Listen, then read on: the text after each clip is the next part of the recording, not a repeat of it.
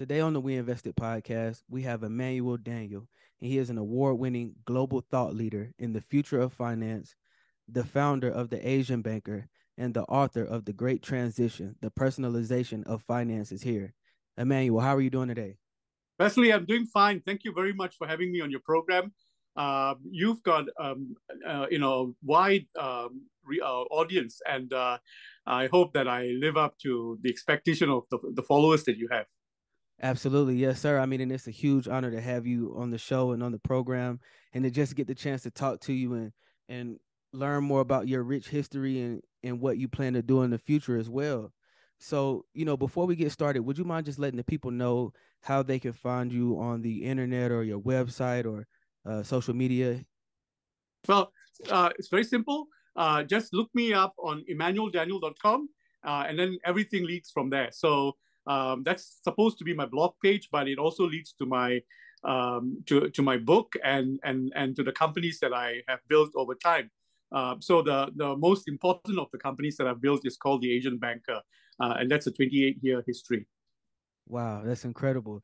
And let's just kind of start from the top and talk a little bit about, where you're from and where you grew up. Okay, I come from Southeast Asia, and a lot of the work that I've done until recently was in East Asia. So all of Southeast Asia, and if you've heard the country called Singapore, which is a small little dot, an island just about twice or three times the size of Manhattan, 5 million people, but which has got its act together pretty good, technologically driven and all that. And then since 2000, I've been spending a lot of time in China, and there I was able to see the miracle that was China. A lot of it had to do with China becoming a signatory to the World Trade Organization in 2001. So I was there just before that started, and it's been a 22-year history of having a front seat view of a country that just made the most of what it had in that period of time. And of course, today, there are issues, both within China and in China's relationship with the rest of the world. And I think that when you have a front seat view of what's going on, and then you keep yourself honest with yourself as to what it all means, you're able to interpret it a lot more deeper. I've visited now. I've done about 108 countries, something like that. And now, after I've done 100 countries, I said to myself, you know what? Let's just finish the other 95. But it's not a goal in itself. But what it does to me is to start looking at comparative, developments between different countries, the essence of what the US is about, the essence of what China or any other country is about. It's always very good to see countries, developing, making the most out of themselves. But we all have to be mindful of our feet of clay. So China has its feet of clay. It's a huge country, of the biggest country in the world, where existing governance structures are not good enough to hold it together. So they needed to be a little bit more draconian, and they pay a price for that. So there are things that they can do very well, and there are things that they will not ever do very well. And I've been traveling to the US a lot, but this year I've been a lot in the US more than any other country. And relating back to the US, especially after 2 years of absence, after the COVID crisis, it refreshes what I thought the US was about. And actually, if you live in the US today, you would feel you would feel like there's a lot of angst in the country. But when you come back from having not been around for a while, you appreciate some of the essence of what the US is, which is it's a country built from the ground up. It's a country of many local communities, all deciding to form a shared union. Whereas China is more the top-down approach, which is the center holds everything else together. So this comparative cultures, comparative developments is something that I've had the privilege of seeing many different countries how they evolve, and I've applied it mostly in banking because I need to run a business and grow it. So over time, I can walk into almost any country in the world, including the US. And you mentioned just now Wells Fargo. Dick Kovacevich, the former chairman, the chairman who actually created Wells Fargo by amalgamating it with other institutions, Northwest, I think at that time, uh, the institution that he built, to understand it directly from him, and then when things go wrong, you know where they go wrong and stuff like that. And the reason I took an interest in banking, I qualified as a lawyer, and as soon as I qualified, for some weird reason, that's the last thing I wanted to be, a lawyer. And then I went into consulting and so on. And banking sort of eventually caught my attention because in my part of the world, if you start a publication which is related to politics and so on, you're going to spend half your life in jail or something like that. You get called up for having a different opinion and all that. But if you do banking, I call it the cathedral industry. Regardless of which society you live in, you'll always have something to do with banking from the day you're born to the day you die. And banking holds entire countries together. And when I land into any country, I get to meet the top people in finance. So that's the story of how I evolved. What the focuses that I have in my professional and personal life. And then within the banking industry, I've watched how banking has always been talking about innovation from the days of the ATM. The ATM was an original innovation. And the people in banking would say, "Oh, we now have 24-hour service. You can do your banking even if the branch is closed." And then later they closed the branch because they wanted people to do more business on the telephone, and then today on the internet and so on. So I've seen that evolution, and today is the most amazing of evolutions, which is that because of blockchain technology, because of the network effect, of the platform economy, entire business models are changing. So I'm actually watching how banking and finance is changing and how that has a knock-on effect to the rest of society. So I think that in a nutshell is my intellectual, emotional, and personal journey. Yeah. No, I mean, that's incredible. I mean, you have a very rich history, as I mentioned a little bit earlier before we started recording. I mean, and just so much knowledge, so much wisdom in the industry of banking, and even just worldly knowledge and wisdom by traveling to 108 different countries and meeting with different financial leaders in each of the countries, which is, something that I want to ask you about and kind of get your opinion on. By you being able to travel to 108 different countries, how has that impacted your outlook on life and success? Like, what insights have you gained from being able to travel to those different countries? And, I guess one more question in this, you mentioned that you are able to compare the different countries. Have you ever been able to recognize any similarities within these countries as well? So, like, for example, I would put a few countries together. Like if I put Ghana, Rwanda, Ghana in West Africa, and then Rwanda in East Africa, Indonesia and China into the same category, what is the common theme? And the thing is this, that all of these countries today are successful in their own way. I mean, Ghana is going through an economic problem at the moment, but its political structure is, very stable today. And then Rwanda had a genocide in 1994, and 800,000 people. And today they call it the Singapore of Africa. When you cross the streets, where there is, a pedestrian walkway, cars actually stop, and there's trees from the airport to your hotel. What happened? And then Indonesia, which, if you remember, during the Asian financial crisis, was the basket case of the world because the president had to bow down to the chairman of the IMF to borrow money from him and stuff like that. And then China, which has had its cultural revolution. And then I asked myself, what made the difference in these countries? What was the thing that makes them change and change dramatically? And the answer that I sort of pops up in your head when you're a traveler is that because they've seen the alternative. Because they've seen the alternative, And so this year in the US, when the January 6th incident happened, I said, you know what? They're not going to go back there because they've seen the alternative. So sometimes really bad things have to happen in a country, and then an entire population says to itself that that we won't go back there because we've seen the alternative.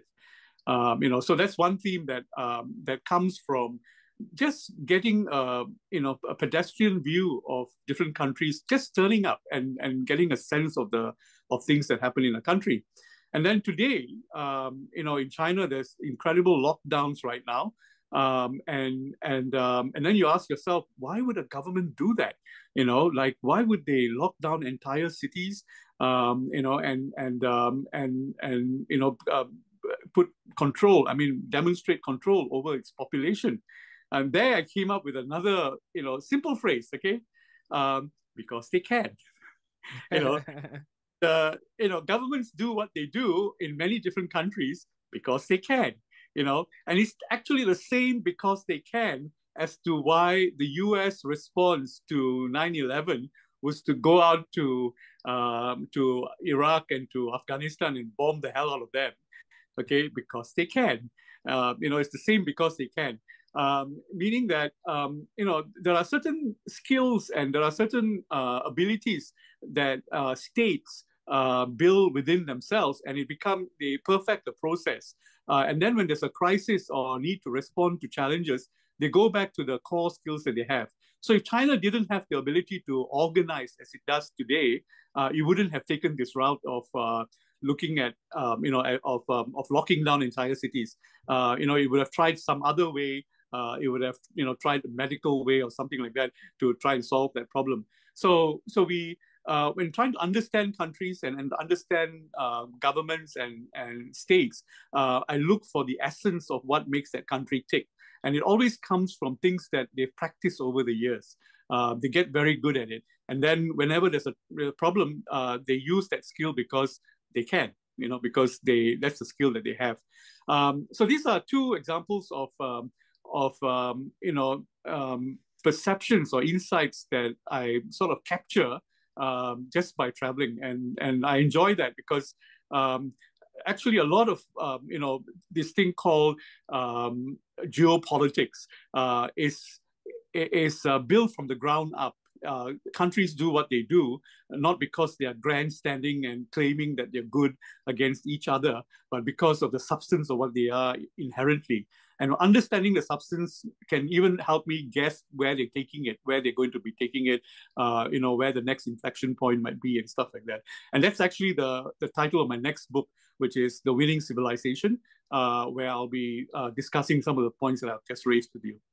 Absolutely. I mean, and that's incredible. And these are incredible worldviews that you have and that you're sharing with us today. So I'm definitely appreciative of that. And something interesting that you mentioned as well was you've seen the evolution of banking and finance through blockchain.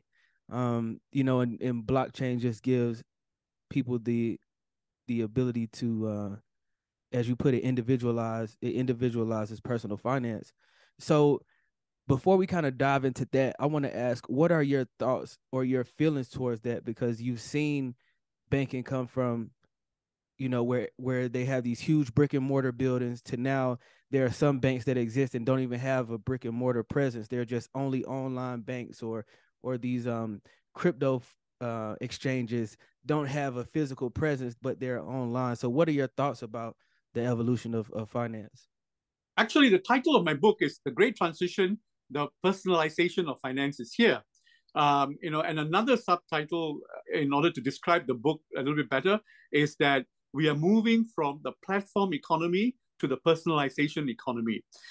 When I showed the draft of my book to the people in Google and Microsoft and so on, surprisingly, some of them pushed back on the book because they can't accept a world where the platform economy as we know it today will start to dismantle, to disintegrate. Okay. Now, the thing about my book is that it's not any one thing. It's actually an amalgamation of a few ideas put together. So there are a few themes that run in the book. So one of the themes is from platforms to personalization. Now, the banking industry itself, we need to separate the industrialization of finance with the personalization of finance. When a bank wants to do something better, faster, and do more of it, that's industrialization of finance. So when a bank says that if we have branches, we can onboard 10,000 customers a month. But if you do it digital, we get 60,000 customers a month, and it's all virtual. Now that's not revolutionizing finance. That's industrializing it even more. To have a better, cheaper way of doing the same thing.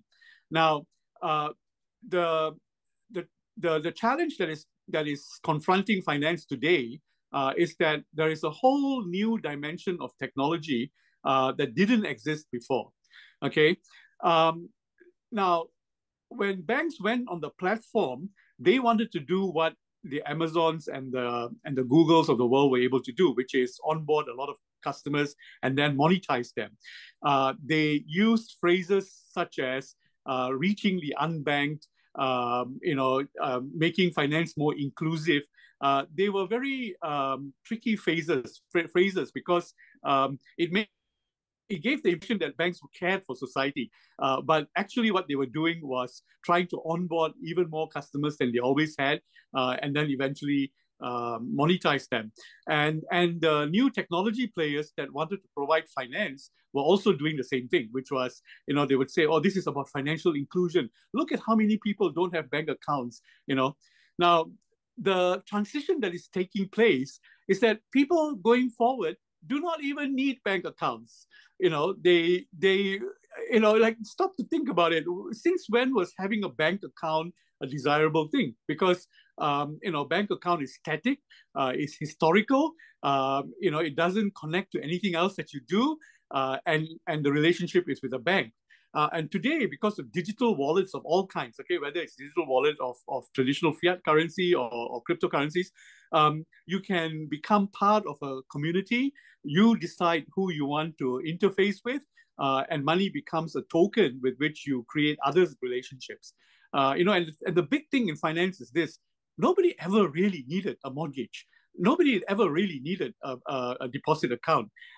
People wanted to have houses. They wanted to have, brand new spanking houses, and they needed it to be financed. But you can't put a mortgage into into a box and pretty up the box and give it as a gift. The gift you can give is a house, right? So finance has always been meant to be a means to an end.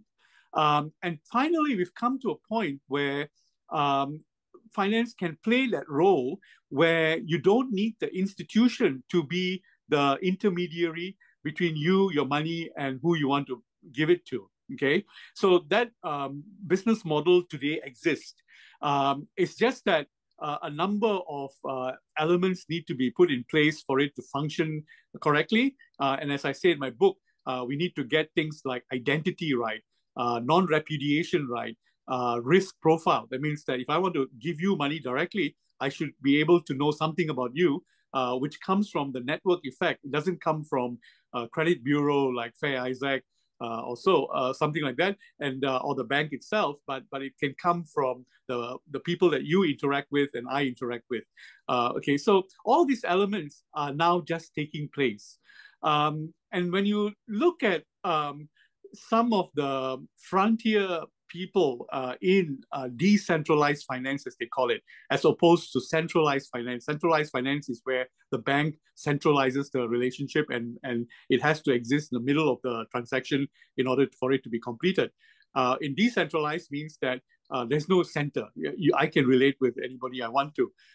And the thing is that because of decentralized finance, you have bad actors like Sam Bankman-Fried, and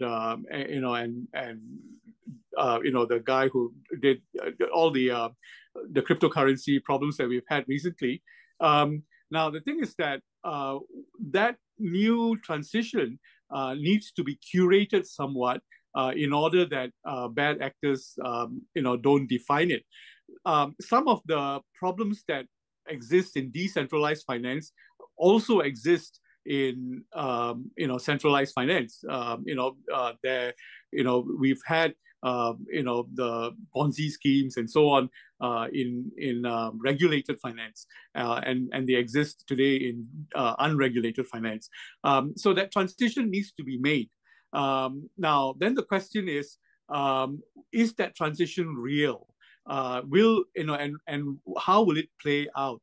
So I'm telling the people in the platform industry, the Googles and the Amazons of the world, that their industry is going through a transition where they will increasingly find it difficult to control relationships in the way that they have been able to in the first 20 years of the platform economy.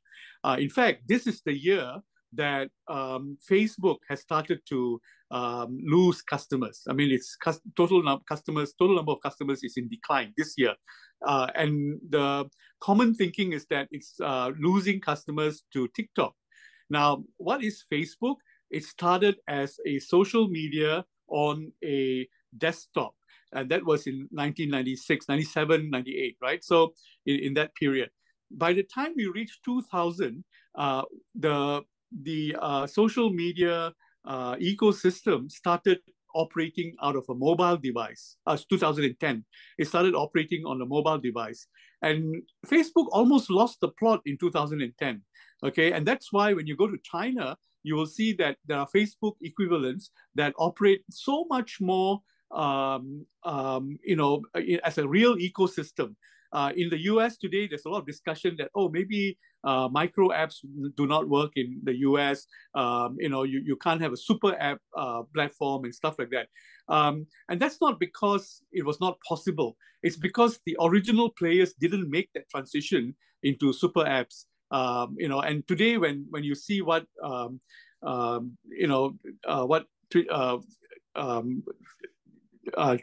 Tesla, what Twitter is trying to do, which is to try and become, a super app sort of platform, is trying to make that transition, and that transition can only be made because of the people involved in it.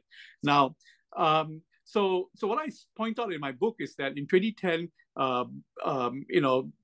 Facebook didn't make the transition to mobile very well, and then in 2022, it is not making the transition into short videos and the empowerment of mobile even better.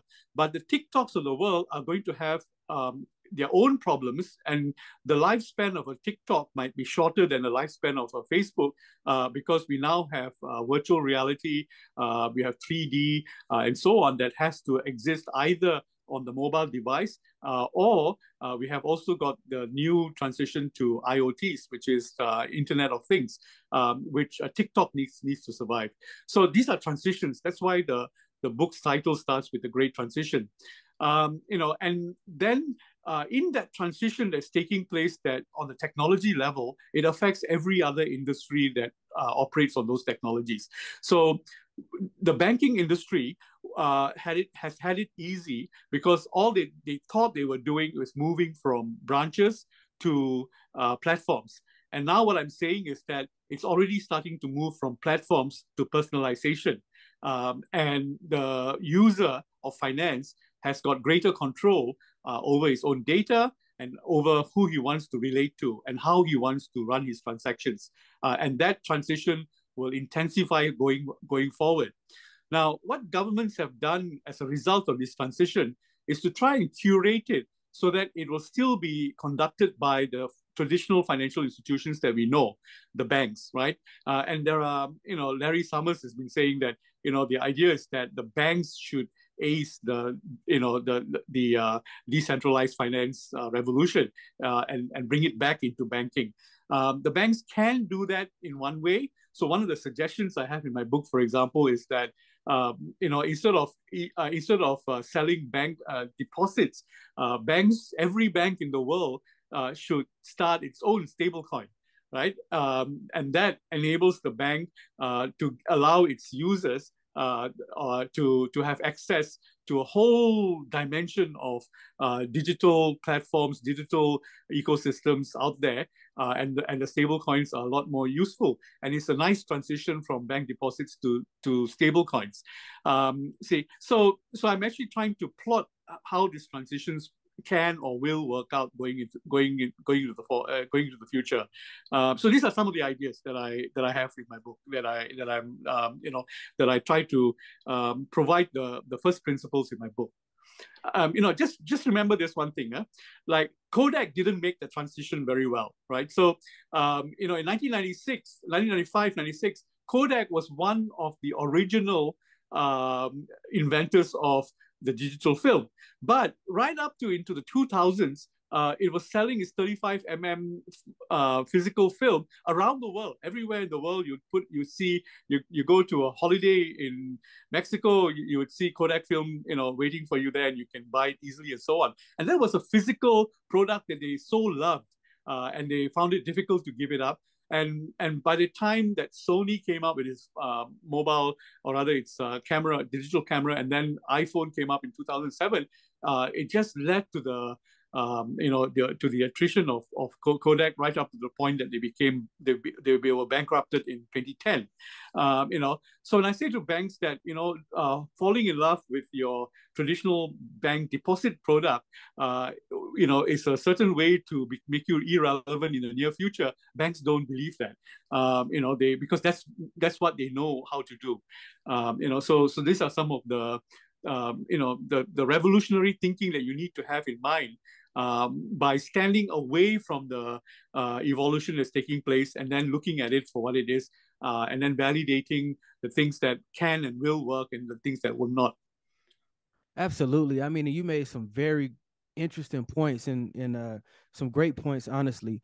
And while you were just discussing, the decentralized finance and the evolution from platforms to personalization, it sounds very similar to how it sounds like, even though we're evolving, and even though the banking industry and the financial industry and the technology industry is evolving, it has a similar vibe to a primitive time when people had to do business with each other and trade off of like the barter system. And that's what it reminds me of. People are now taking the control in their hands, and they decide how they want to uh have these transactions happen, and who they want to bank with, how they want to hold their money. And so I just think that's a really interesting correlation, because it seems like the more things change, the more they stay the same. Wesley, you've got it. You've nailed it on the head just there. So the other thing that I do in my book, and it's in the middle of the book, I actually discuss how society prefers to be organized in a sustainable way, and finance is best when it carries what society wants in order to hold it together. Okay, so let me give you a couple of examples just to take stock of what you just said. Um, During the COVID crisis, many countries on the lockdown. In some countries, even where there is good, fiat currencies, like in Kenya, for example, I came across something called Safaru Credit, which is a close community in a poor village where people give coupons to each other for work done, and then they can use the coupon, and the village has got a high unemployment rate, and then they use the coupons to go out and buy coffee and stuff like that, right? So you're actually giving a token for some work done, and that token today can be, in fact, Safaru Credit is thinking about putting that on a blockchain and digitizing it so that people can share that on mobile device and so on. In the Philippines, play to earn gaming just took off because entire villages were locked down, so the entire families would end up playing to earn, and then turning that into real money and going out to the wet market to buy their food. So and this is real. I mean, it's not it's a new real economy, which is play to earn. Now somebody who is a purist will say, oh, play to earn is just gaming, that's not real work. But that's the world we are entering today, where value is being created in a digital form, but it's designed to capture how communities are organized in the physical form. And in Bangladesh, for example, there was and there still is Grameen Bank, which is microfinance, lending to small groups of 6 women, and who use the money borrowed to go and buy something like a bicycle in order to be able to sell fresh vegetables to the next village and so on.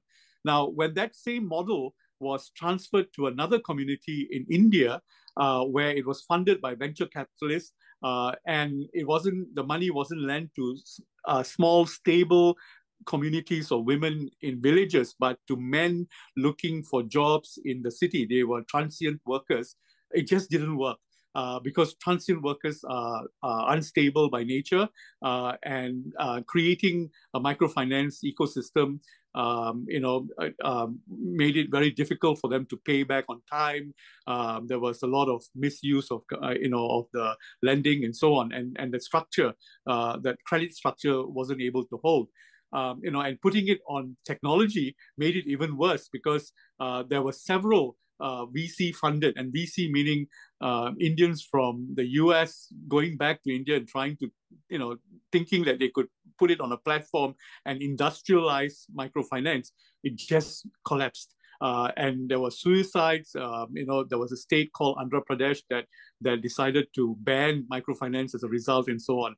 So what you've said, which is we can only take into the digital era what holds together to be true in the social dimension. So we need to see what actually works in the social dimension, and what are the criteria that we need to pay attention to, and then carry it into the digital dimension. Absolutely. I mean, you just hit a lot of great points here. Just as far as the play to earn new economy that's going on, and I feel like that's the new currency for today, and the new currency of the day, which is information and attention. So like if you can get attention, if you can get eyes on something, then that in itself is a form of currency. And then information is a form of currency, which is something I'll get into later with you. But I wanted to ask this question and get your thoughts on it. You mentioned that you think it would be a great idea for banks to get involved by creating their own stable coins, which I think it's a great idea as well. I mean, it makes a lot of sense. But the thing that people, I guess, may have some reservations about is us converting into like a global currency, like one currency for the entire world that maybe the government will control, or have oversight of, and then they can determine if they can turn the well off a little bit easier if it's one global currency. So I wanted to ask, what were your thoughts on just that type of outcome or that type of event? Yeah, so you're talking about something called central bank digital currencies. And China, well, it wasn't China, it was actually Uruguay. And I'm going there later this month to talk to the central bank in Uruguay, why they experimented with a central bank digital currency, I think way back in 2017 or so. And then after 1 year, they quietly declared it a success, and then they forgot all about it. And then we only heard about it again when China was, promoting it. China started thinking about a central bank digital currency in 2014, and then put everything in place, and then announced it in 2017, 2018. Now, so here the battle is between state and private enterprise. Okay, and the individual. These are the three pillars of society that are at odds with each other and are at tension with each other. So the state thinks that it can take the digital economy and digitize money and still have control over it. I'm just totally flabbergasted how the state and the central banks in many countries think that they can do this. I happen to think that central bank digital currencies will eventually fail. And they will fail because of a number of reasons. Firstly, the central banks have no understanding or no appreciation. They have an understanding. Definitely, they have a very strong understanding, but no appreciation of the amount of energy that's going into cryptocurrency. Okay, when you take any cryptocurrency, I mean, yeah, sure, FTT and FTX was a bad show, but you have Tezos, you've got Solana, you've got you've got a whole range of cryptocurrencies, all created for specific purposes, and this is something that we need to come to terms with. You can create your own cryptocurrency. I can create my own cryptocurrency here in my room. I can just program it and becomes a cryptocurrency. And what's the difference between yours or mine? It's what utility that you put into the cryptocurrency and whether others will accept the cryptocurrency that you create. And so when FTX put out its own cryptocurrency, I think it surprised itself that that it had the level of acceptance that it did. It actually started the FTT cryptocurrency at a certain price, and the market accepted it and took it on to a whole new level. And then FTX and Sam Bankman-Fried, leveraged it and then got into even more bigger trouble as a result. And the other thing that central banks are not cognizant of is the amount of programming power that is being created around cryptos. So Solana, for example, has 300,000 programmers around the world trying to work products out of it, utilities and so on. Now central bank digital currencies as a form of token need to have that same level of acceptance for it to take a life of its own. And central banks don't understand that that they don't have the kind of attraction that cryptos have today. Of 1 million cryptos, maybe 10% will be successful and 90% will be failures, or maybe 70% will be failures and 20% will be specific use cryptos. In other words, they will not have a value, but they are important for specific users going forward, right? Now, the other thing that central banks don't understand is that, or don't appreciate, they understand this, that the distrust in many societies of the state just would not allow them to carry this. In Canada, for example, Canada has some advanced central bank digital currency projects underway, but Canada is also the country where the government shut down closed the bank accounts of the truckers when there was a revolt 2 years ago. Wow. So it's like the truckers are not ever going to trust the system where you're going to create money that you can switch off for me when you like it, right? So there's this huge disconnect between what central bankers are thinking and what the man on the ground is thinking. And here in the US, Janet Yellen put out this paper, that the US should also have. So because I'm from the industry, I know that when central bankers get together, whether it's Janet Yellen or the Central Bank of Japan or China, they meet together in Basel. Okay, there's something called the Bank for International Settlements. They meet there every year.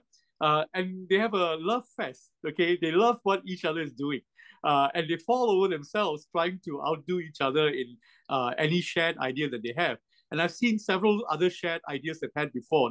There's something called inflation targeting, which every central bank in the world subscribes to today. And it started with New Zealand, and today even the US has some form of inflation targeting, which is the idea is that the central bank describes its own job as being, my job is to make sure that the interest margin for the country doesn't go beyond a certain band, and within that band, I'm doing right. So as long as inflation doesn't go 2% up or below the current rates, he's done his job, right? So central banks have themes that they work on and they share with each other, and they love what they're doing. But the reality on the ground is, to give life to any new technology, especially in payments, you have to jumpstart it. Like for example, in China, and both Jeff Bezos with Amazon and Alibaba, the founder, had I'm sorry, I'm very bad with names right now. It must be a lack of coffee. But Jack Ma, they both said the same thing, that in the early days of starting their platforms, they have to practically fabricate the first few transactions. They have to market it. Alibaba actually bought goods online from their own customers and stored it away in a warehouse to give the impression that the platform was working. And Jeff Bezos had to do his own version of that. So nothing happens just because the central banker says it should happen. It always happens because large businesses throw a lot of marketing money into kickstarting a new revolution. And funnily enough, we like to think of banks today as being highly innovative. They actually aren't. They are usually the last to make a change because every change they make takes business away from them. And in payments, for example, payments was always very profitable for the banks because the slower it was, they were able to sit on a lot of float. They call it float, and make money on the interest over a 3-day period. And that's why checks took 3 to 5 days to travel from one person to the other in the old days. Today, with Fed now coming on stream next year, you and I can send money to each other instantly, and that takes the float away from the banks. And the banks don't like it; they resist that as long as they can. Okay, so this thing about central bank digital currency, I've just cut short from the idea of what is it to how it will work out. I think that yes, around the world, even in China, there is a distrust of the state having control over the token that I and who I want to relate to, and yet many states in the world are going about it as if nothing is going to stop them, and I don't think that's going to work out. And the third thing that states don't appreciate is this: technology moves incredibly quickly. So the blockchain technology that we are familiar with is going to look very different when we put in, new technologies like, digitizing that even further, right?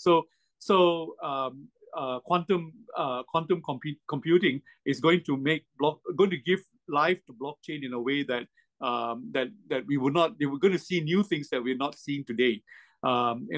It's in the same way that the automobile, when it first started here in New York, in 1902, 1903, it was a nuisance. Cars were heavy, they were slow, they were noisy, they were polluting, and they upset the horses. And so all the rules in New York, okay, in 1902 to up to about 1910, were against the automobile, the motor vehicle, because it was just too cumbersome.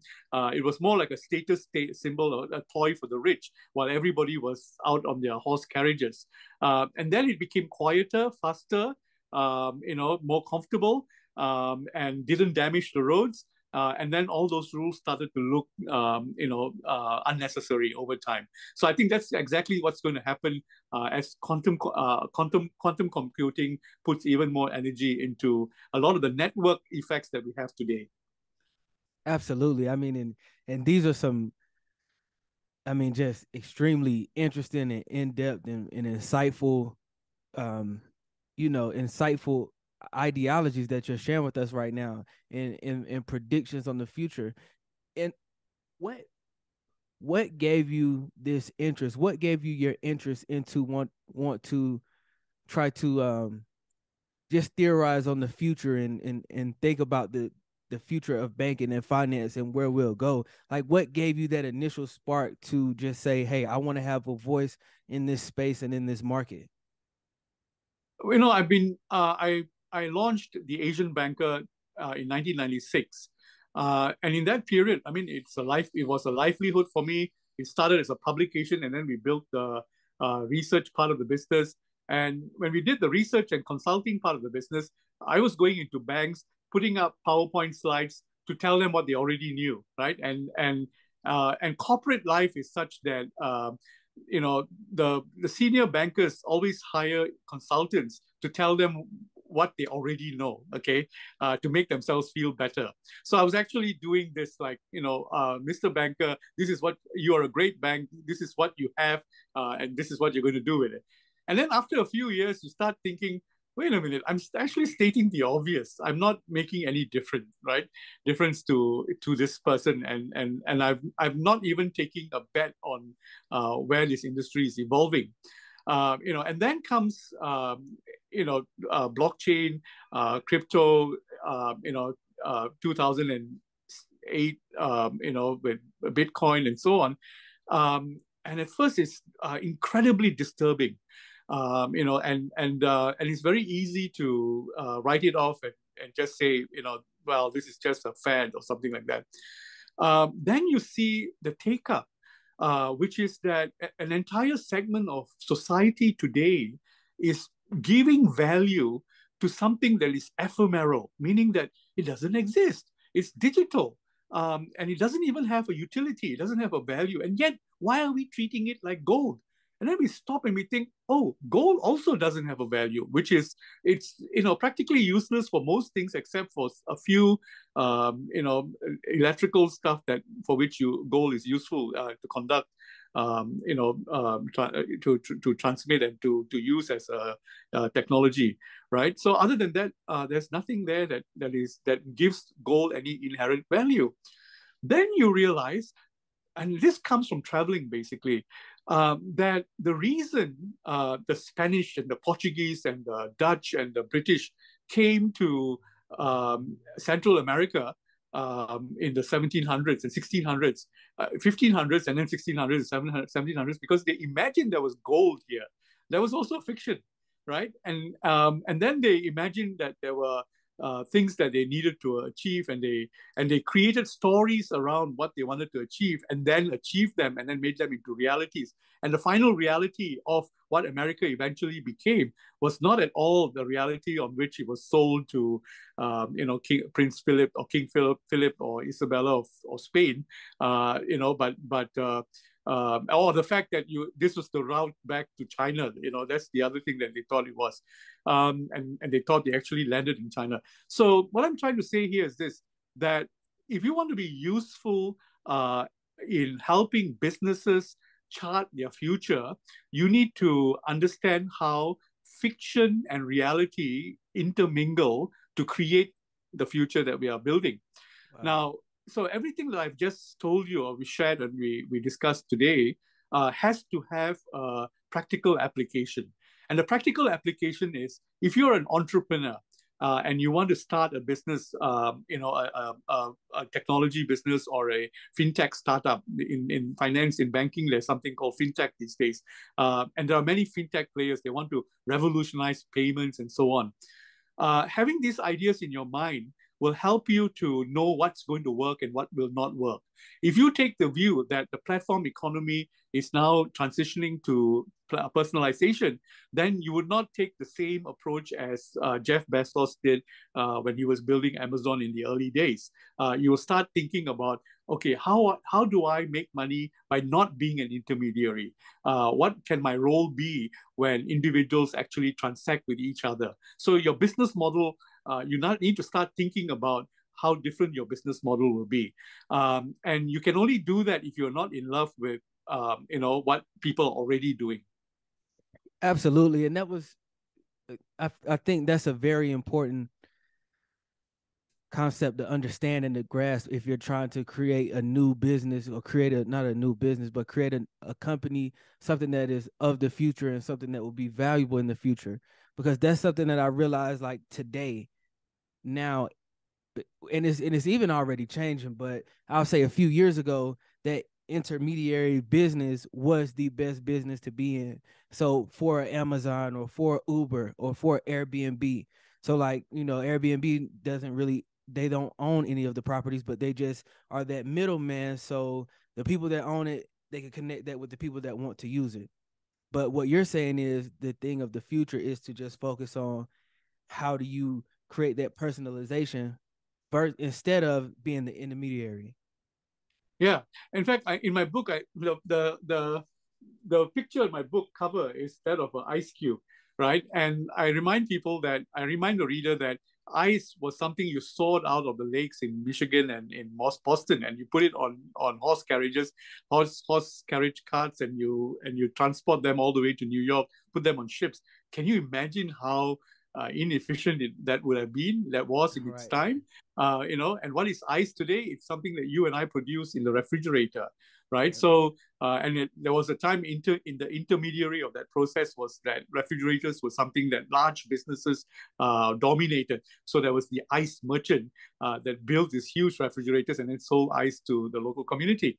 So society moved from having absolutely no control to having some institutional control to personalizing ice, right? And so Wow. that's what I'm saying, that today, when you think about the value of money, we think that we have no control at all on inflation, on bank charges, on floats, and so on, and on the technology itself. That takes a long time before money actually reaches you.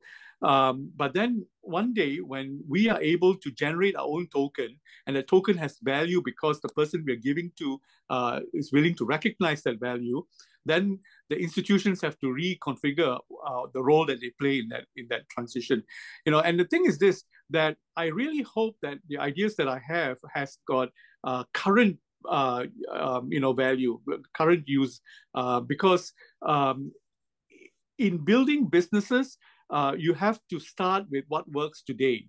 Mm-hmm. What's interesting in a lot of startup businesses is that they are expecting not to make money, that they have to be funded by venture capital for a long time, and actually the real value is created when venture capitalists sell their stocks to another venture cap. It's actually a form of it's a form of a Ponzi scheme where even when a business is not proven itself, the investor has made his money because he sold it to another investor, and the valuation goes up. In fact, going back to the story of FTX, the judgment shouldn't be on Sam Bankman-Fried, not on SBF, but on the investors. What in the world were they looking at?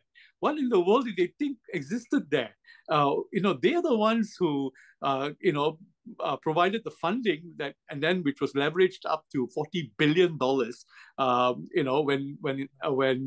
FTX and FTT were no different from anything else that exists in the marketplace. So they created a fiction out of that. And then what were they looking at? Were they looking at a smart kid? And if you were looking at a smart kid, what valuation would you give that kid? And stuff like that. So I think that the error in identifying and funding new ideas exist on both sides of the equation, which is the supply side, the founders, the entrepreneurs, but it also there needs to be a judgment on the investors. What did they think they were looking at? That part of the story is not being discussed very well today. And if we have a very clear idea, or it does not even need to be an accurate idea, it's just a working idea of where we think this technology is going, then we will be able to value it more appropriately and carry it along. And the wastage in capital that is involved, and the heartache, we can reduce that as much as possible, and therefore be successful. Absolutely. Absolutely. I mean, how do you define success as a founder, an author, and a financial thought leader? Ah, uh, okay. Today, of course, I'm a little bit more philosophical because as an entrepreneur, if you ask me where I failed most of all, and where was I given 100 chances, and I flipped them so badly several times until I started getting them right. I'll say it's not the money, it's the people. Okay, especially the people who work for you, who give you loyalty, who believe your dreams, and then you work them to death, and then you extract their energies, and then when you are struggling with ideas or even revenue, you make it very difficult on your people. The it is incumbent on any entrepreneur to also be a teacher and also be a motivator. It comes with a job. You cannot you cannot not take on this responsibility. And so the first gift given to you is never the money; it's the people that you work with. And there are people in my own organization where I've said this before. If someone gave me $1 million and someone gave me this staff, I would be a fool to accept the $1 million, because with this staff I can grow teams, I can grow clients and stuff. With $1 million, I will still need to look for the people. So I think that over time I've mellowed a lot, and whenever I'm about to err on the side of people, for example, I meet someone new and I say, "Oh, this person is exciting. Like he can change my business." I always go back with, let him prove himself and earn the respect of the people who are already with me, and then let him find his own validation from the team that I have, because you may have money, but the real thing you have is people. And one of the things is that if your people are loyal, you can do something with it. You've got raw material with which you can work with. Of course, you need to pick people who are already sufficiently competent for what they're doing. If it is not their job, if it's not their thing, let them go. Of course, then find people who have the entry level, and then the rest of it, the entrepreneur's job is to scale that. Now, why I also say that is because I think many entrepreneurs wish that if I pay you, why can't you do this? Like if I pay you, you should be able to solve my problem for me. Unfortunately, building business is not that way. It's about how do we take on this journey together. So if you value money, if you know how to tear $1 million and throw it away, think of people that same way. And I think that you're able to scale. Today, I'm able to travel widely because I've got great people. And they worry about things that they're supposed to worry, and actually, my traveling part of it has to do with leaving them alone to work. I mean, if you've got somebody worrying about something, you don't need two people to worry about it. Then I have to redefine myself. Right. So I need to challenge myself to improve Wow. myself so that the organization can grow and my own people can figure out what they want to do. I think in a nutshell, I think that's the big thing that is on my mind right now. I mean, I'm sure there are other things as well. And right now, in order to grow the business further, because of the nature of the financialization of the world, all businesses need more funding than they have. Organic growth is no longer possible. So I'm actually looking at inviting other investors and so on. And that's another journey by itself. But you start with the people you have. Absolutely. Absolutely. I mean, all great value and great wisdom and things that we can actively implement today and right now. Um, what impact do you hope that your books and your thoughts and ideas have on the world as a whole? After running businesses, I've always wanted to write my book. In fact, this first book probably took about 10 years in the making. And part of the reason for the time it took had to do with me refining my own thinking. I am naturally a writer. I started writing when I was 9 years old. Of all the jobs that I've had, if you look at what was common among them, it was writing. But to write my first book, I needed to,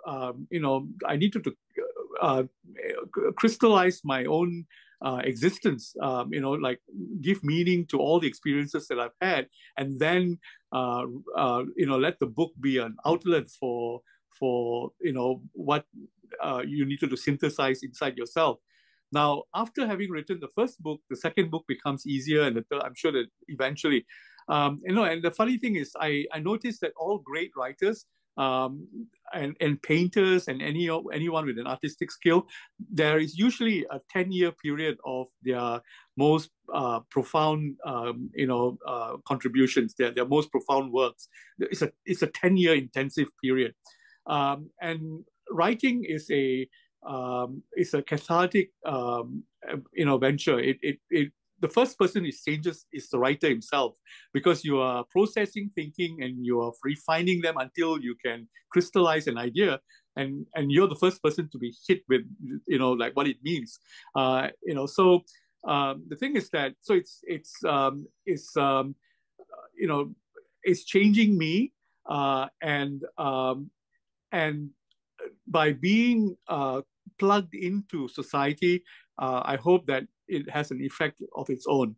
The one interesting thing about good writing is that it doesn't say everything. The person reading what needs to be written will read his own ideas as he's reading it. Now, if as a writer, you are able to use the fewest number of words in the simplest number of words, and you capture an idea, and then you trigger the imagination of your reader, that's a great writer. Okay. And sometimes when I'm reading a good book, a good fiction book, for example, I'm smiling as I'm reading it because I'm able to relate. I'm able to throw in my own stories of the story that I'm reading. So I think that I'm in that phase right now where my best contribution to society is to write. And that's also because I've spent 30 years of my life running businesses. So when I write, I have the economy of words, and the desire to be useful. Because in business, if you're not making money, you're going to be hungry. So you kind of can't be a dreamer for being a dreamer's sake. And I hope that that's reflected in my books as well. Absolutely. I mean, you said something very interesting that caught my ear when you mentioned that you've recognized the pattern of there's a 10-year span for an artist or a creative in correlation to when their most profound work. Would you mind like kind of going into that a little bit more? Like what you meant when you said that? I mean, you take anyone, Vincent Van Gogh, writers that I like very much, Nadine Gonaima, Love in the Name of Time of Cholera, the South American writer. All of them had 10 years of intensive output. And sometimes they die at the end of the 10 years, and sometimes they just fade away. But entering the 10 years comes from a life of experiences, and then you draw from that. And then in that 10 years, you are intensive in terms of output, and you're able to be rich in your output because you've suffered it. Vincent Van Gogh suffered, madness and so on, and it was growing in him. And in the 10 years of his paintings, he captured something that was never captured before. So, it is a combination of your personal life experiences and where you are in your own life at that point in time. And for some people, the 10 years comes when they are between 20 and 30. And after they're 30, they actually spent. In other words, they've seen the peak of their life. And some people, it's 30 to 40, 40 to 50, 50 to 60, and so on. So I'm at the point where I have the energy to travel. I can consciously say that I don't run my business directly. That I have people I'm grateful for, and therefore it releases me to start on this journey of my 10 years. Actually, I must say this to you, that we're doing this interview on my birthday, by the way. Oh wow, man! Happy birthday! Happy birthday! This is awesome. I'm glad I get to share this moment with you. And I'm glad I'm able to say the things I'm saying to you. So yeah. Absolutely, absolutely. So, you mentioned that you're in this stage in life where you've put in your 30 years of business experience and banking experience and just life experience.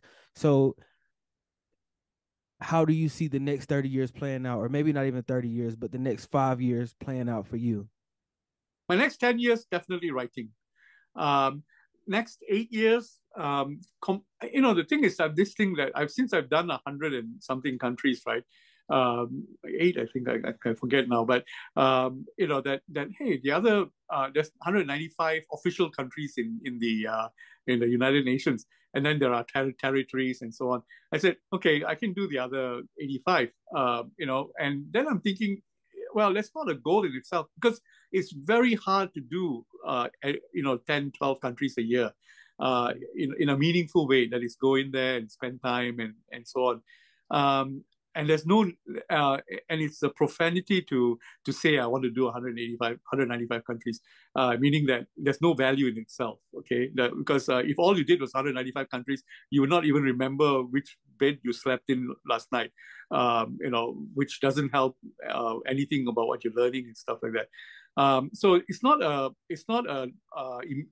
goal in itself. It's like, so as I'm doing that, what is it that I'm learning? And so on.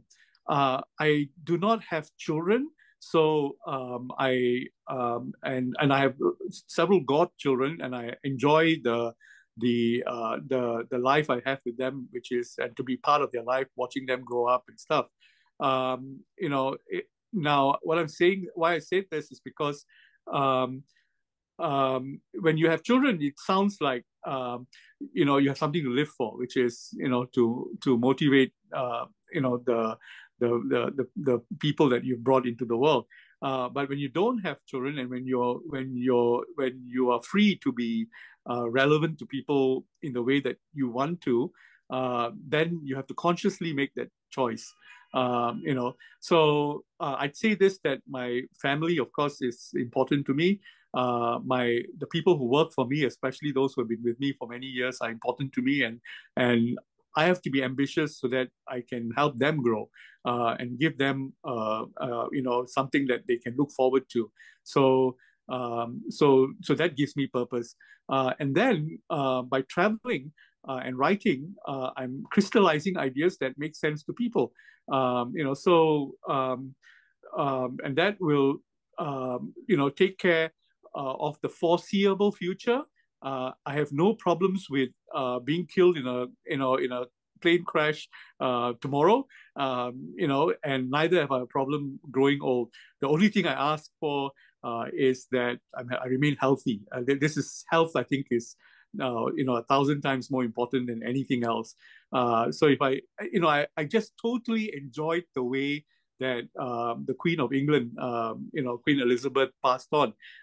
She just gave up her spirit. 2 days before, she was seeing the new prime minister, and 2 days later, she decided, you know what, I'm done, I'm tired. There was no word about any illness or anything of that sort. So if you have that sort of life, and she lived the purpose of her life right up to the last day, now that's a grand way to go. But I don't. Well, we all have our own thing, which maybe illness and stuff like that. So, and of course, not to be a burden to anybody. I think if we can meet some of these requirements, I don't know how universal what I'm saying is. Because I come with Asian values, and and we have societies which are a lot more coherent, because the US is a very difficult country because it's the frontier of the information revolution. Or everything that needs to be known about each other can be known. And therefore, we're dealing with, every individual in the US is empowered with so much information, more than anyone else. What they do with that information is difficult. And this society is, finding its way from one cathartic, dysfunctionality to the next. But every other country in the world will go through the same problems that the US is going through today. So even, especially in the US, if we have people who can guide the thinking of everybody else, of as many people as possible, that is a wonderful career, a wonderful opportunity, and a wonderful responsibility that thinking people or thinkers can have in the US. Man, that's incredible, and I definitely think a lot of people will resonate with what you said. Just how you feel, because we all want to be healthy, we all want to be happy, and we all want to feel that we are contributing to what we care about it and doing what we love. But Emmanuel Daniel, thank you so much today for your time. I mean, I've enjoyed getting a chance to just learn more about you and learn how you think. So this has been a huge honor for me, and hopefully this isn't the last time we have you on the podcast. Hopefully you'll be able to be a guest again. But thank you so much for your time today. Leslie, thank you very much for the opportunity. Thank you for asking the questions you have, and for giving me the pleasure of the opportunity to explain more clearly. Thank you very much for that. Awesome.